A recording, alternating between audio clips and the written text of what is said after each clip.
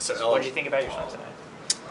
I'm really happy with it. I think, I don't know, I walked into this meet and really tried to give myself the best opportunity to show everyone what I could do, and I think I've been really at peace with the outcome of my races before I even do them, and I know that I have really good training behind me, and just kind of trusted myself every lap that I've swum. What was that like in the 400 IM? Obviously, big breaststroke split.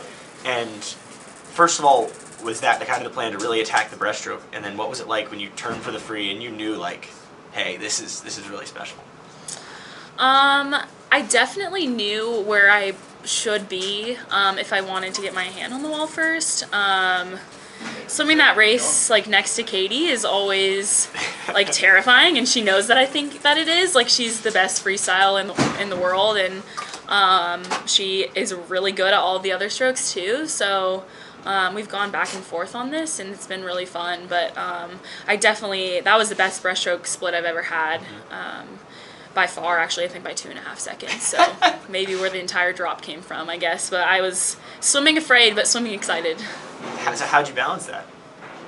Just tried to like keep moving forward and not think about the pain or anything else other than like just keep pushing. What was that last 100 like? It was fun. I don't know, the 400 IM is a really tough race, and I had a really enjoyable experience with it today, and I'm hoping that like helps me moving forward. So. Yeah.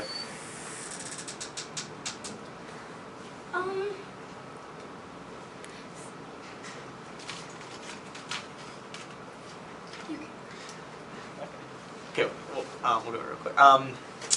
You touched the wall. That reaction a little bit more. Last night was kind of just big fist pump. Tonight was more of a splash, you know, just everything. Kind of compare how you felt after the two races, the different forms of satisfaction you were feeling each time. It's always different. I think, I mean, the 200 IM is a shorter race, and like there's a lot more relief when you finish the 400 IM, like no matter what the outcome is. I don't know, like it did feel pretty similar, but I think that after the summer that I had, like my experience with the 400 IM, I just was really kind of proud of how I approached it and followed through with everything that I've been working for. So I think it was like a lot more of a moment of relief versus celebration. Okay. But I think even at 3:54. Yeah, I mean, it was definitely a celebration, but I didn't actually have a goal time in mind. Okay. So like being at that spot is definitely something that I'm excited about now, but it wasn't necessarily my goal going into it. Like I knew that Katie and I were in a really good position to go 1-2 for our team, and that's like kind of what we set out to do. So it was good to finish it that way. So Caleb Dressel says that when he trains IM, he gets whooped. Do you get whooped in practice ever?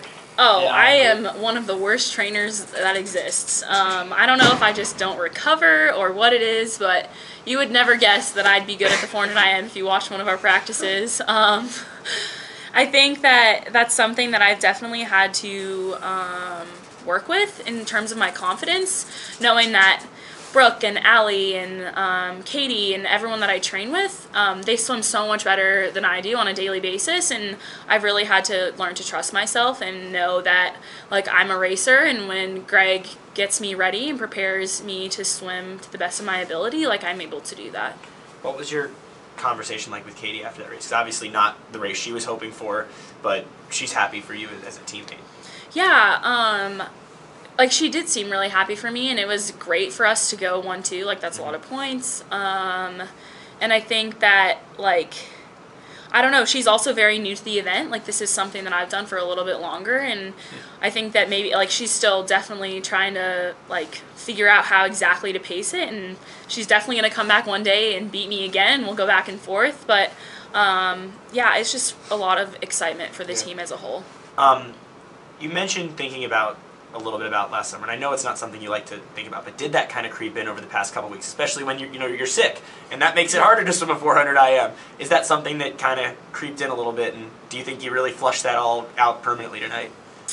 I mean, it's short course, and I'm definitely more comfortable swimming short course. I wouldn't necessarily say that it creeped into my mind because what I did is exactly what I wanted to do, regardless of whether I was named to the world champ team or not. I went out and swam like the best 400 IM I ever did, and knew that all that training that I did the year leading up to that was still with me, and including the training that I've done over the last 6 months, and Yep. that was actually something that I could only draw confidence from. Yeah.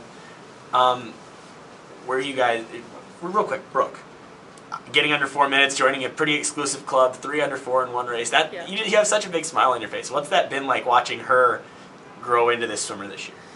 It's so much fun. She, like, since the very first day that she stepped on the pool deck, has pushed me every single set that we do, every single practice. And I told her right before we went to Pac-12s, I was like, you're going to break 4 minutes. And she's like, I don't know. Like, I don't know if I will. And I was like, Brooke, like, you're capable of going so fast. You need to, like, trust yourself. And I actually didn't see the time that she went until we were up on the podium. And I, like, look over. I, like, hit Katie. I'm like, oh, my God, Brooke broke 4 minutes. Like, I told her she was going to. So it's been so much fun. Like, she, I think, has definitely grown a lot. And I think, like, as she learns to trust herself even more, like, she's gonna be an incredible NCAA and U.S. swimmer. So, What's it feel like to go to bed tonight knowing you've crushed American records in both IMs, you have another night you're really good at tomorrow, and your team is about to cruise to an NCAA title? Like, I really can't think of, I guess it's gonna be hard to sleep tonight. yeah, I actually have a really hard time sleeping throughout this entire meet. Take lots of Advil PM just to try to calm down. This morning was hard too when we started early. Yep. Knowing that when I got back to my hotel, it was like less than 12 hours before I had to be doing my 400 IM prelim. But I definitely try to, like, appreciate the moment, like, think about it before I go to sleep and try to relax as much as possible because we still have a lot of work to do. What motivates you in such a tough and close races that I am? I think because this meet is all about swimming for your team, it's really easy to find confidence and motivation in everyone around you. My team is swimming so well, and knowing that those are the people that I swim with every single day, and we suffer together, we have fun together, they're like my best friends, and they're the ones that I'm swimming for. It's a lot easier to swim for them than it is for myself, and knowing all the hard work that we've put in over the past 6 months is exactly where I draw my confidence from.